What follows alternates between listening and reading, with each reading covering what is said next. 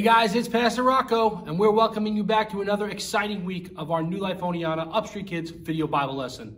We hope you had a happy Thanksgiving this past Thursday, and we're really excited for our fourth and final week of our Stand theme, Don't Face Your Fears Alone. Where all month long, we've been talking about our big important word of the month, which is courage. And courage is knowing what you should do, even when you're afraid. And we've got some great stories this month about people who stood and had courage because God stood by their side. We learned about Daniel. We learned about David. And this week's story, we're going to learn about Esther. And it's a great story that continues to show us this theme of courage throughout the Bible. This week's message is all about doing what you should, even when you're afraid, because you don't know what the outcome is going to be yet. Guys, we have a great lesson for you this week. We can't wait to kick it off. We're going to start out with a little bit of worship music, and then we're going to dive right into the lesson. So, here we go.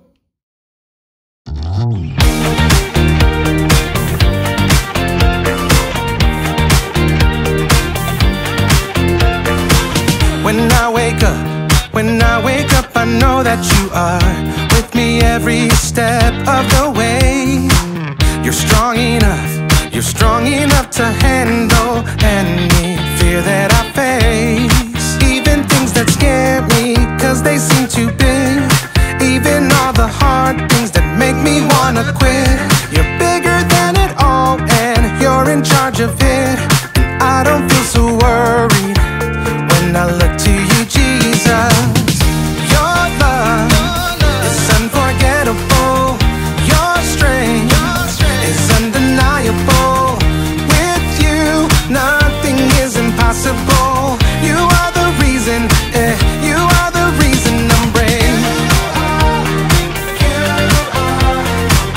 You are the reason, you are the reason I'm brave. You are the reason, you are the reason I'm brave. When I look at how great you are, your kindness helps me believe that you are good, and with you I can do anything. Even things that scare me, 'cause they seem too big. Even all the hard things that make me wanna quit. You're bigger than it all, and you're in charge of it. And I don't feel so worried when I look to you, Jesus. Your love is unforgettable. Your strength is undeniable. With you, nothing is impossible. You are the reason, you are the reason I'm brave. You are the reason, you are the reason I'm brave. You are the reason, you are the reason I'm brave. Your love is unforgettable. Your strength is undeniable. With you, nothing is impossible. You are the reason, you are the reason I'm brave. You are the reason, you are the reason I'm brave. You are the reason, you are the reason I'm brave.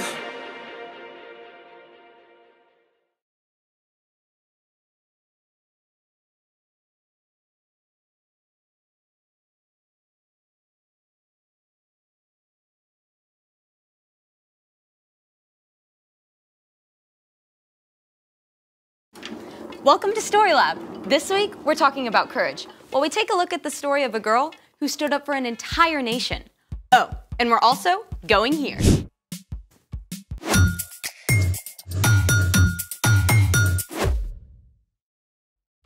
Hey, I'm Skylar. And I'm Sebastian. We're talking about courage. That's being brave enough to do what you should do, even when you're afraid. We all have to be brave sometimes, but some people have to be brave every day for their job. People like bomb diffusers who have to take apart a bomb so it can't explode. Or think of those ginormous skyscrapers full of tall glass windows. Someone has to clean all those windows hundreds of feet up. Or pilots who test super fast new aircrafts to make sure they're safe. These men and women prepare themselves to do hard things over and over. God must give them like an extra dose of courage for breakfast every day. Can I get a sausage, egg, biscuit, and a mocha latte with 2 pumps of courage, please? I don't think it works that way. We should ask someone. We're about to. Our guest today has faced some of the scariest situations you can imagine. Brain surgery, algebra 3, calculus. How about a burning building? Wait, we get to talk to a real firefighter? Absolutely. His name is Trey, and he spent 10 years working as a firefighter. And I'm gonna zip it so we can get to the real deal. Hey everyone! Hi, Trey. We're so excited to talk with you. Yeah, I'm like trying not to fanboy right now. Same. So, did you always want to be a firefighter? Actually, no. I had just finished school and a family friend had invited me to come check it out. And so I thought, well, while I'm trying to figure out what I'm gonna do with my life, I might as well give it a shot. So this is actually me right here. So, you thought you would just do this for a little while? Yeah, I thought I'd do it until I figured out what I really wanted to do in life, and then I really loved it. I loved that it gave me purpose, and I learned that I could do hard things. What was your job like? Well, basically, you train to respond to a lot of different emergencies. I mean, obviously there were fires, but we responded to medical calls, we responded to cats inside trees, really a lot of different things that we would have to respond to at any given time. Were you scared the first time you got called to a fire? Yeah. Anybody who would tell you they're not is probably lying to you, but we don't do anything in the fire department without learning how to control your emotions first. Wait, so you trained to be brave? Yeah, I mean, you could say that. I mean, we did lots of physical training to make sure we stayed strong, but we also did lots of drills. I mean, drills on top of drills on top of drills to make sure that we were ready for anything we might face. Okay, so you get a call. What happens? Well, you really only get a little bit of information to start. So, what do you do? So you jump on the truck and you start on your way, and you're constantly getting more information as you go. And then when you get on scene, you're constantly getting more information and you're seeing what's happening in front of you. You really have to learn how to be flexible because things are constantly changing. As a matter of fact, a lot of people don't know this. Fire doubles in size every 30 seconds. Wait, say that again? Fire doubles in size every 30 seconds. That's wild. So, you're there now. What do you do? Well, you're really just constantly assessing. I mean, you're taking in information as it's changing. Remember, you gotta stay flexible. So you're looking for hydrants. You're wondering if this is gonna be protecting just the structure or if this is gonna be a rescue situation where we might have to rush in and go take care of somebody whose life might be in danger. You really do have to stay on your toes constantly. What are some things that help you get ready for all that? Well, one tool is learning how to calm yourself down. Like, you can just do that? Absolutely. I learned how to keep myself calm by controlling my breathing so that you can keep yourself focused and keep your mind clear. Even in a burning building? Especially inside a burning building. What's the scariest situation you faced on the job? Wow, that's a great question. I had lots of scary moments, but I think one that comes to mind is my crew and I arrived on the scene to a smaller house that had a lot of heavy fire and smoke showing from the right side of the house. And so in order to put out a fire, you have to get to the seat of the fire, which is where the fire originated. And when we went inside, we went up the stairs. There was one crew ahead of us, and we had a really hard time getting to the seat of the fire because it continued to be hotter and hotter and hotter. I mean, it was one of the hottest fires I've ever been in my life. But one of the things you want to avoid in a fire situation is if you take too long, because remember, fire doubles in size every 30 seconds. If you take too long, everything can ignite in the room at one time, and that's called a flashover. And that's not a situation that you or I or anybody would ever want to be in. So I remember in that moment, the longer it was taking us to get to the seat of the fire, and as it's getting hotter and hotter, I started looking around for an exit. It's one of the things that they teach you is always have a way out. And so because how scared I was, I could turn over the corner and see the light coming through the front windows. I mean, there's heavy smoke. It's not like it's in the movies. You really can't see anything in front of your face. You just have to look for light. And I knew if I needed to, if we had a flashover situation, I could dive out the window to safety and always have a way to get out. Wow, Trey, that is incredible. Thank you, Trey. It's been amazing. Absolutely. Thank you guys for having me. Wow, Trey had to dive into some pretty scary situations. Speaking of scary things, wait until you hear The story before the story. Today, we're in book 17 of the Old Testament, Esther. God made a plan to bless the whole world through Abraham's family, the Israelites. But over and over, God's people would run to God and then pull away, back and forth, just like a yo-yo. At last, God allowed the Israelites to be captured by foreign nations so they would understand they can only be happy close to God. Even in captivity, though, some of these men and women still loved and honored God, like a girl named Esther and her cousin Mordecai, which is where our epic story begins. Take it away!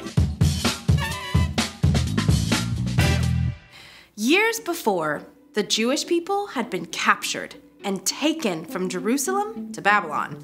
But then, Babylon was conquered and became part of the Persian Empire, with Susa as its capital.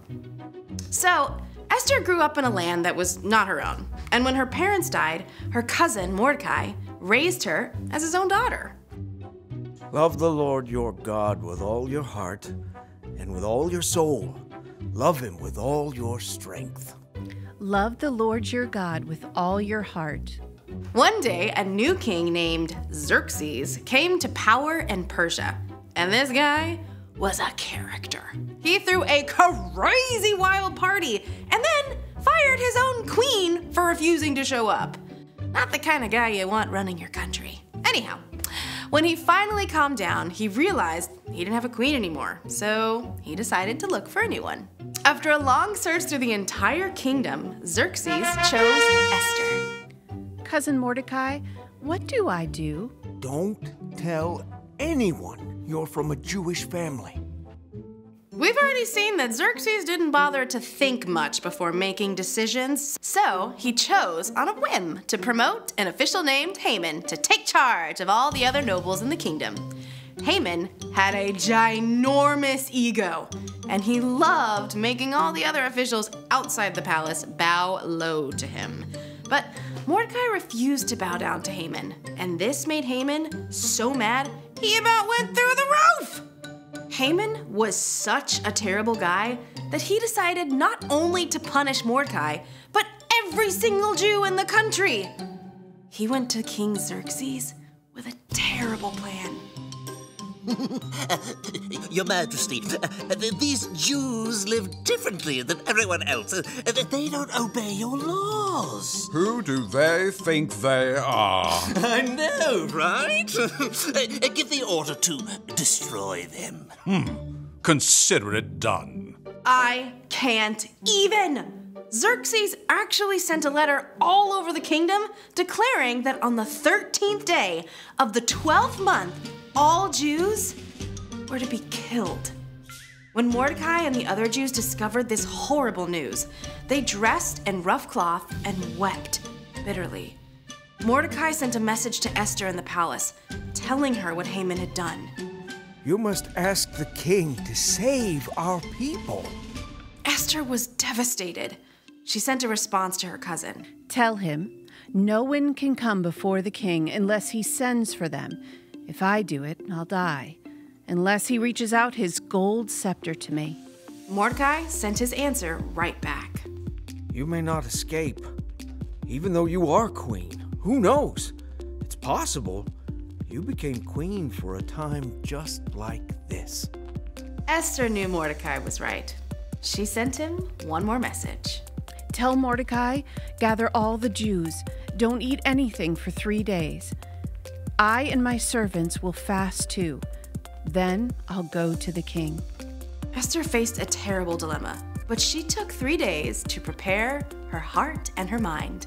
Then she went to face the king. It must have taken every ounce of courage Esther had to step through those doors.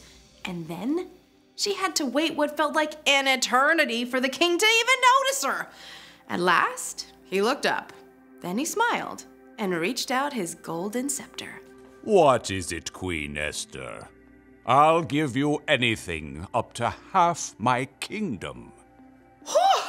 Esther must have been shaking with relief. But instead of making her request right away, she asked the king to attend a special banquet along with Haman. The king was flattered and curious. At the banquet, he told her once more, I'll give you anything up to half my kingdom. I'd like you and Haman to come to another feast tomorrow. Then I'll answer your question. What? The king so intrigued, he agreed to come back again. The next night, he and Haman joined Esther at a second festive meal. What do you want me to do for you? I'll give you up to half my kingdom. Esther took a deep breath and put it all on the line. Your Majesty, let me live. Please spare my people. We've been sold to be destroyed. Who is the man who has dared to do such a thing? Haman is the one. Xerxes was so enraged that he had Haman killed. Then the king created a new order that would allow the Jews to be saved. We will celebrate this day with great joy. The end. Wow, King Xerxes was kind of a loose cannon. Exactly. There was no way to predict what he would do, but Esther leaned into God, and she took a big, courageous step, even though she had no idea what would happen. So, what's our part in the story? Well, there might be a mean kid at school, someone who's always shoving smaller kids around or making fun of people. Yeah, and everyone's afraid to stand up to them. You can ask God for courage to be the one to face the bully and tell them, stop it. That's not okay. It's also important to let a teacher know what's going on. That takes courage too. Exactly. Or maybe you're selling cookies for a fundraiser and you need to ask a neighbor you don't know to buy some. It might feel pretty scary to knock on their door, but you can ask God for courage for that too. It's true. God never asks us to face tough situations on our own. That's one of the reasons God gave us Jesus. When we believe that Jesus is God's Son and choose to follow him, we have the power of God's Holy Spirit living in us.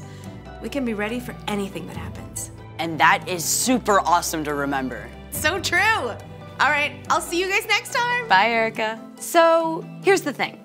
You can do what you should, even when you don't know what will happen. You think I can be a firefighter like Trey? Absolutely. Now, where do we keep the hoses? Thanks for joining us in the Story Lab. See you next time. Turn on the water! Wait, what?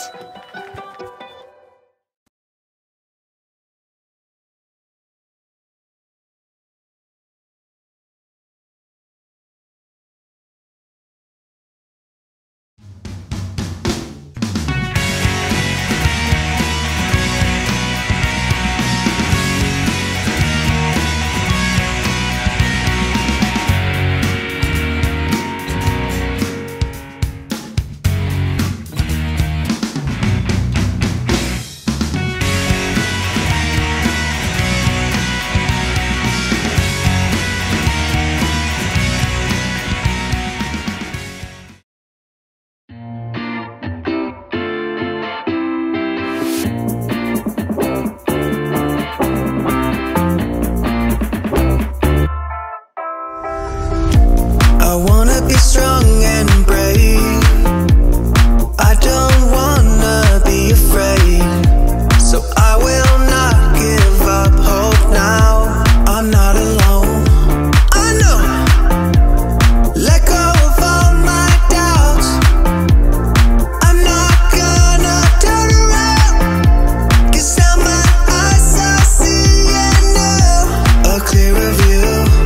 If I stand with you and you stand with me, we could be brave. If I stand with you and you stand with me, we could be brave. I can push the fear aside. I wanna do what's right.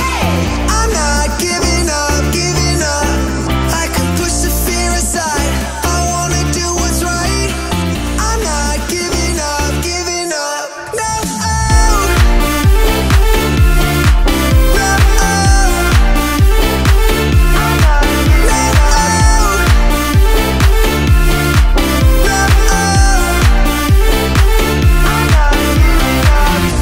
I wanna be strong and brave. I don't wanna be afraid, so I will not give up hope now. I'm not alone. I know. Let go of all my doubts. I'm not gonna turn around, 'cause now my eyes are seeing now a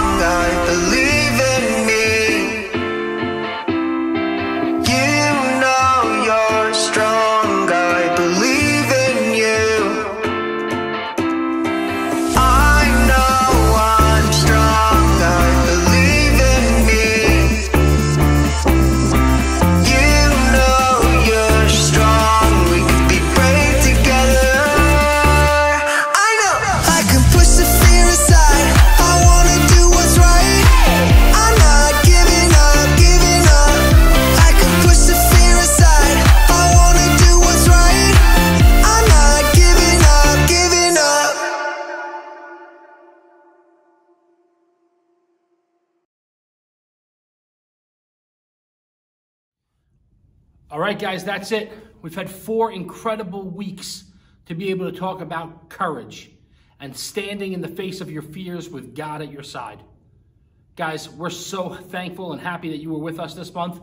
We can't wait for our Christmas theme next month, which will start next week. So make sure you're tuning in with us. Same time, same way here on Facebook Live, YouTube, and also on our website, newlifeoniana.com.